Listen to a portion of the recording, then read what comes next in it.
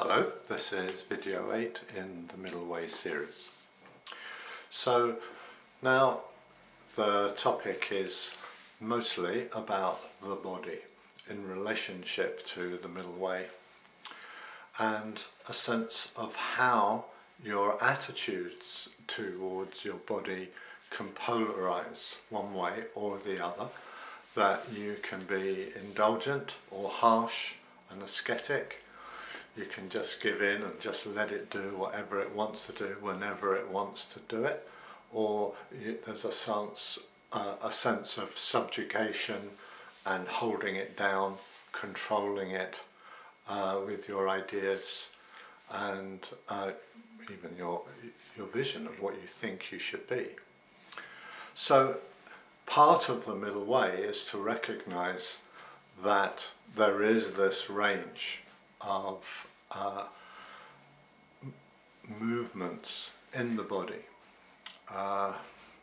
and tendencies in the body of just it wanting to do certain things, and actually taking in a sense of what is healthy, what is useful in terms of your practice very generally. So for example, if you have a too galling attitude and you subjugate the body too much, it will work against you. If you push it and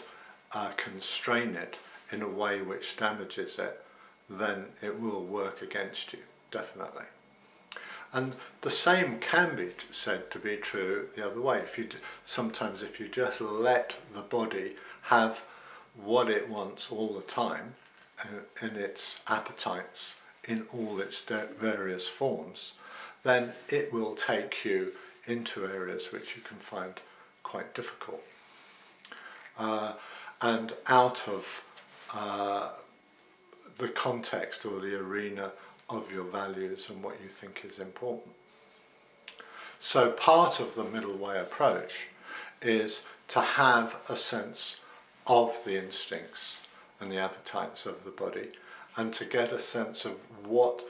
it needs in a healthy way, what serves your general purpose without going to extremes,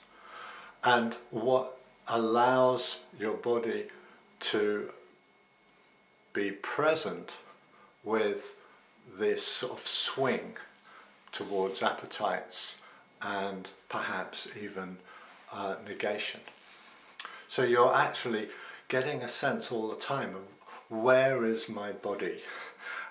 in these terms at the moment. Does it just want to stuff its face, or does it want to be kind of tight and controlled? Of course the mind and the emotions are engaged with that process, but the body has its own instincts and it has its own momentums as well, although not completely separate from the mind. So part of the middle way approach is not just to control the body, but to actually be aware of the appetites and instincts and tendencies of the body, and to actually harness them and to have them flowing in the direction of your practice so that they serve your practice rather than going against it.